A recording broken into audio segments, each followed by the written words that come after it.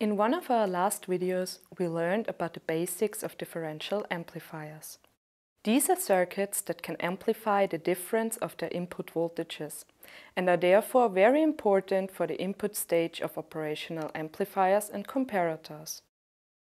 To fully understand differential amplifiers and to be able to use them in practice, it is important to know how to derive the most important formulas for differential mode and common mode gain.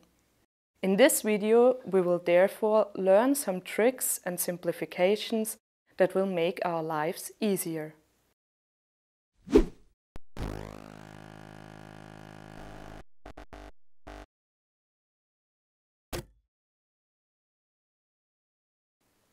To make it simple, let's use the circuit we discussed in our last video about differential amplifiers. For those who missed that video, I have put the link in the video description. Before we start with the derivations, let's have another short look at the circuit itself.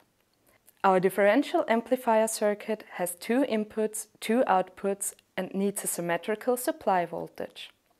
We use the resistor Rs as a simple current source, which is located at the shared source terminal of our two common source amplifiers.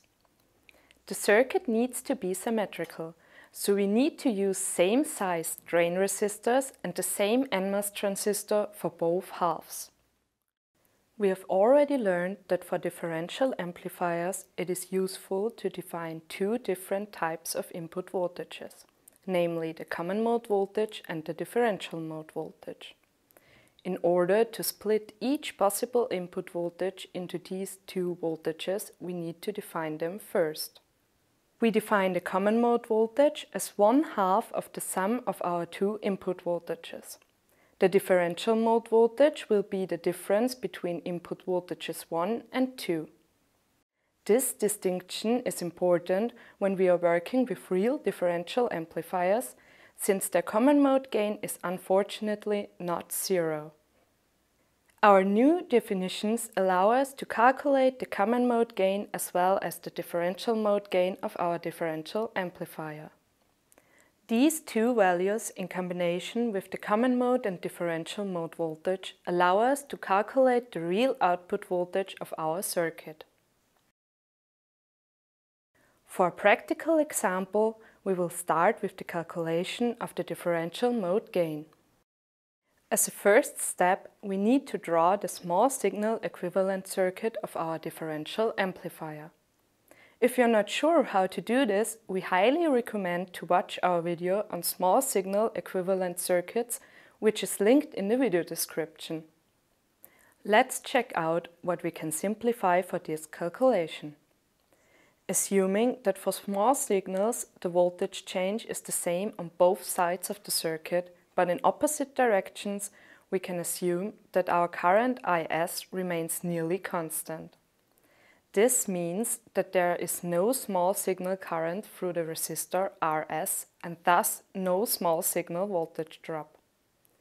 Therefore, we consider Rs to be a short and use a small signal ground connection instead.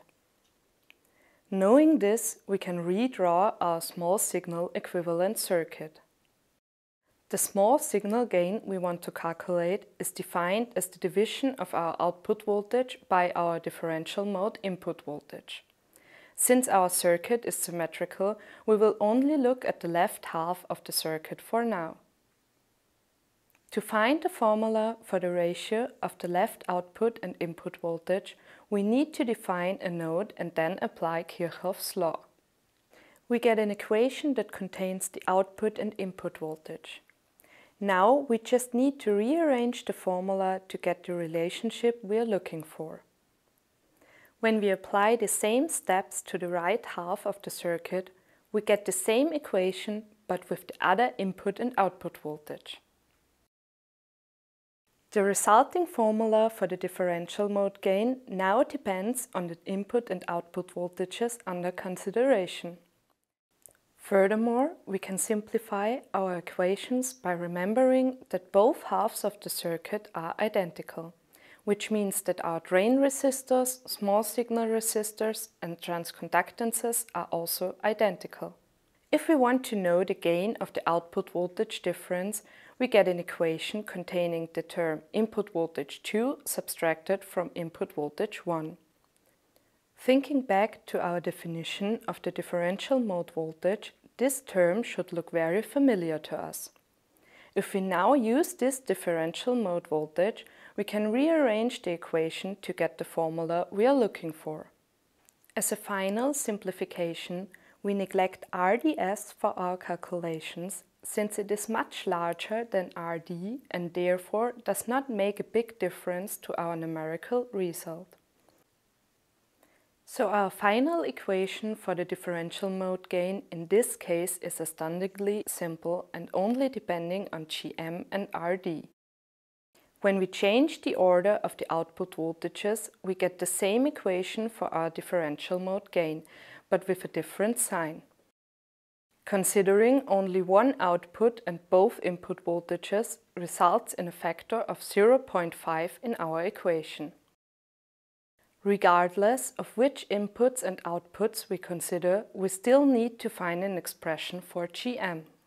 GM is defined as the derivative of ID with respect to VGS. We must be careful to use the correct equation for ID here, since our MOSFETs are operated in the saturation region. Now we have all the necessary equations to calculate the differential mode gain of our differential amplifier. But enough with the differential mode, let's take a closer look at the common mode.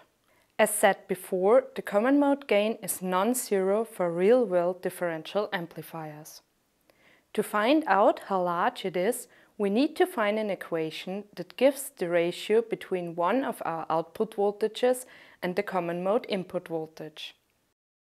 Let's look at our small signal equivalent circuit from before, where we only consider the right half. We can see that the output voltage drops at the resistor RD. This voltage drop is caused by the drain current of our MOSFET. Similar to the differential mode gain calculations, we can neglect the small signal resistance RDS here because it is a lot larger than RD. To find an equation for the common mode gain, we now use Ohm's law to get a formula for our output voltage as a first step. We can see that our common mode output voltage largely depends on the change in the current ID, which is non-zero in real-world applications. But how large is the real change of ID in our circuit? It's simple. The change in ID is half of the change in IS. That's because we assume our circuit to be symmetrical, and therefore the constant current IS must also split symmetrically. If we look at our circuit again, we see that this constant current IS depends on the source voltage Vs and the source resistor Rs. Since Rs is constant, any change in Is has to come from a change in Vs. We use this to introduce our common mode voltage into the equation. Our approach here is to assume that VGS is constant and consequently our small signal VGS is zero. Therefore, we assume the small signal voltage drop across the resistor Rs to be equal to the small signal common mode input voltage. With this substitution and by rearranging the resulting equation, we get our final formula for the common mode gain. But why can we even assume that our small signal common mode input voltage drops across Rs? To answer this, we have to look at the small signal voltage changes of our MOSFET when Is changes. More precisely, we look at the small signal changes of the voltages VGS and Vs. In order to confirm our assumption that our small signal common mode input voltage is equal to the voltage drop across Rs, the small signal voltage change of Vs with respect to Is would have to be much larger than the small signal voltage change of VGS with respect to Is. If this is the case, we can neglect the latter. If we now insert values from a typical MOSFET into the two formulas to check our assumption, We can see that this is the case. Therefore, we can confirm our assumption and the formula for the common mode gain from before is valid.